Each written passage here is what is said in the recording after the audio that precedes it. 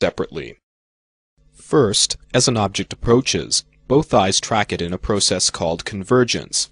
The size of the eyes in this example has been greatly exaggerated so that the subtle movement that takes place during convergence can be seen. Convergence of the eyes keeps the image of the object of interest centered on the fovea, the part of the retina where resolution is highest. If the eyes do not converge appropriately, diplopia, or double vision occurs.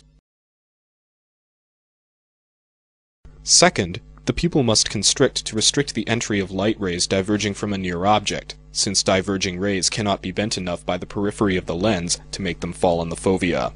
If the pupil were to remain dilated, the image would be blurred.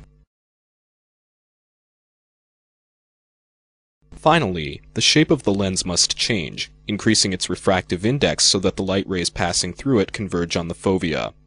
In distance vision, the lens is pulled at its equator by the suspensory ligament, so that it is relatively thin. When the muscles of the ciliary body contract, the tension on the suspensory ligament decreases, and this allows the lens to assume a rounder shape, increasing its power to bend light. As a result, the image is focused on the fovea. Combined convergence,